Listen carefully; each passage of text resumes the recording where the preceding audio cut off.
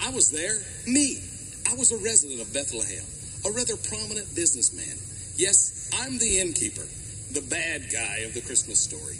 But give me a little credit. At least the stable had hay to soften the floor, because I was long ago out of mattresses in the inn. Anyway, I was busy. The place was full. I mean, what's a guy supposed to do? Business was booming.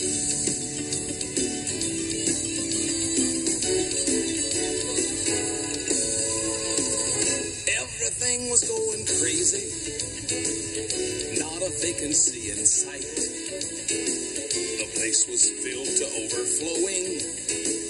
It was such a crazy night when I heard somebody knocking persistently upon my door. And a man said, "Please forgive me. Do you have room for just 3 more?" Well, one look at his face and a glimpse of his not-so-tiny wife let me know that this guy really needed a room. But I didn't have one.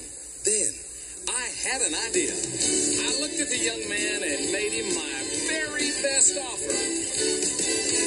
Everything's been going crazy. Everything's been going crazy. As you can see, the place is full. As you can see, the place is full. The only space that I can give you. The only space that I can give you is where we keep the animals. Is where we keep the animals. And though it's really not the best place, and though it's really not the best place, it's better than the open air. Better. And if you think that it will suit you, I'll have somebody meet you there. And he said, "Oh, yes, sir. Thank you." So I sent word to the stable boy to get everything ready. I smiled reassuringly and said, "If you need anything, just let the stable boy know."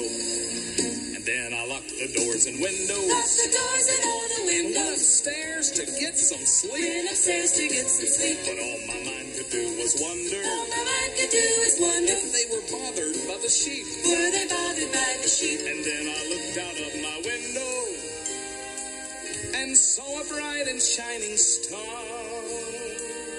I saw some shepherds at the stable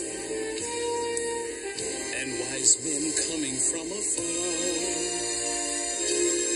I had the strange sense that something wonderful was taking place. Then the light. It was so bright, it was blinding. And at that moment something told me that everything that I had seen was something extraordinary, just like the birthday of a king. And as I tried to comprehend it, a dreadful thought ran through my head. While I was taking care of others, had I sent Messiah to a shed?